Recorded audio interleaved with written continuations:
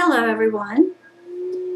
Um, I've been doing more videos lately. Uh, there's been a lot going on in the past few weeks, and it's getting to be so much that I don't even want to type it out. It's just so much easier to just tell you on a video. It started with feeling my twin flame in my head, and it started to the momentum started picking up right then to where I was seeing something new and fresh every single day, and I could feel my vibration rising. I could feel myself getting lighter. I could feel more insight flowing in much more easily than it ever has before.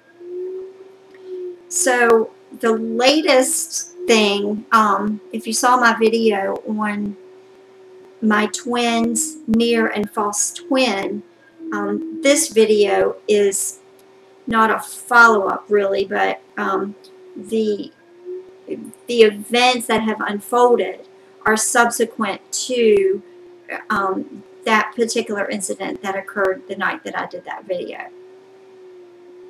So recently I have been sending my twin telepathic messages. They're not anything significant, just something that I wanted to test the connection and see. I know that he's sensing it and hearing it, but I wanted to see if he would actually respond to it. So I don't think he's receiving my messages. I think his false twin is. I can't really elaborate on what has indicated this to me, but it's true. Now, whether she's aware of this or not, I can't really be sure.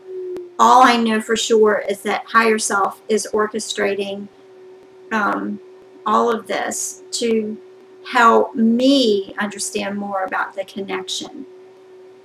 Now, I argue with teachers all the time when they say, it's all about you, it's all about you. It frustrates me to no end, because I always say, if it was just all about me, why would I need my twin flame in my life? Why wouldn't I be able to just do this journey alone? And the same goes for other people in my soul family. So, I mean, I've kind of known the answer to that one answer, which is we need these people in our life to reflect back to us what it is that we're supposed to see or learn or understand. So I've really learned this in a big way today, because by what's been going on, I'm seeing more about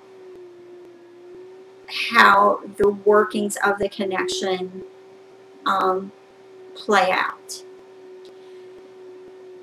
It's teaching me more about myself and my own ability or my own gift to actually play a participating role in everything, in the journey and the way all of the details unfold, whether they be minor or major. So after realizing that my twin flame's false twin was intercepting my telepathic messages, I began to contemplate what was the next step that would be unfolding. Now, that's not to say that I wanted to control anything. I'm just saying that I wanted to have a heads up on it. So I did a little research, and I talked to a couple of trusted twin flame friends, and in doing so, I actually came up with the answer on my own. And that was, instead of involving her and the energetic equation, that all I need to do is just send him love. So,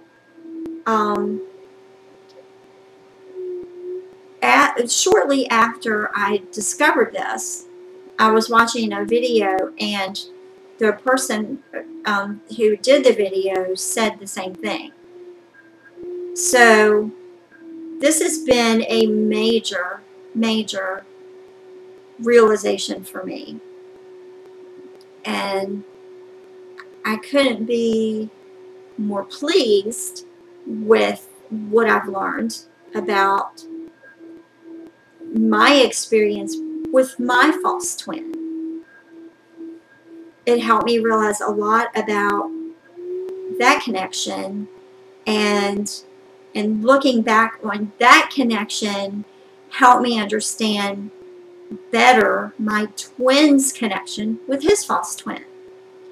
So I'm sure this is probably getting a little confusing or complex or convoluted, so I won't go into any more detail or elaborate at this point in time, but I just wanted to get this little tidbit of information out there because I believe it can be very helpful for a number of you authentic twins who are dealing with this in your life right now. When I say this, I mean your authentic twin being involved with a false twin or a near twin or both. In my case, I'm dealing with both because, as I had told you in my video about the near twin, or excuse me, about my twin's near and false twin, they both are involved with him right now on a communicative level. I know the near twin is not involved on any level more than that. I'm not sure about the false twin. All I know is what I know about her place in his life and in his spiritual journey.